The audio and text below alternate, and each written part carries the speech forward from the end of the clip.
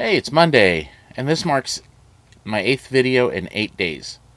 That's actually pretty incredible for me, considering the amount of editing and time I put in these videos, and doing it with a work schedule and everything. It also means I have, counting today, 4 days left at my current job. So, the countdown's still on. I think Friday, YouTube becomes my career, at least for 2 weeks. Then I'll start looking for a job. I wanted to take 2 weeks off because I haven't had a vacation in like 7 years, and then I'll hit it again and look for another job. So, today it's been hotter than blazes, and I haven't been able to really do much on the bikes. It's just too darn hot. It was like 105 today. And by the time I got everything done this morning, I just could not function in that heat. So I really didn't do anything vlog-wise today. That's why I'm doing this talking head video. I'm also sitting at 982 subscribers, and I wanted to thank everybody for subscribing and supporting the channel and commenting and everything. And I know, Jeff, quit playing with drones and get on the 1100. I know what you're thinking. The other thing I saw this week was Kim's pinstriping on his wheels on his Goldwing. I'll put a link to the video below. They came out really cool.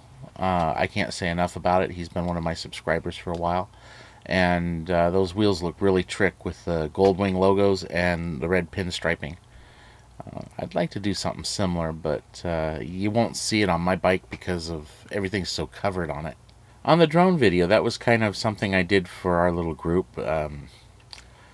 It was one of the kids' birthdays, and they had water balloons, and I have a drone with a payload drop, so we figured we'd try it and see if we could drop a balloon. The first one didn't go so well. The balloon started leaking, so I had to get rid of it because I can't land it with the balloon on it. I have to actually get rid of it. And then somebody had to move some cars around, so I got stuck hovering above the field. And then the second one, it got a little unwieldy. It's right at the payload limit for the drone. And I couldn't really drop it on the kids like I'd wanted to, but I think I salvaged it pretty well. I hope everybody enjoyed it. I had a lot of fun doing it. It was a pretty challenging editing project. There was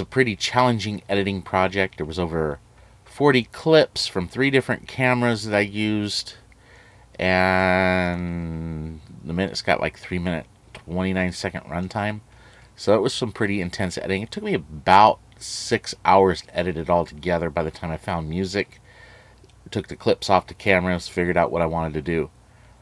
And again, I was kind of salvaging because it didn't come out the way I wanted it to, but I think it works.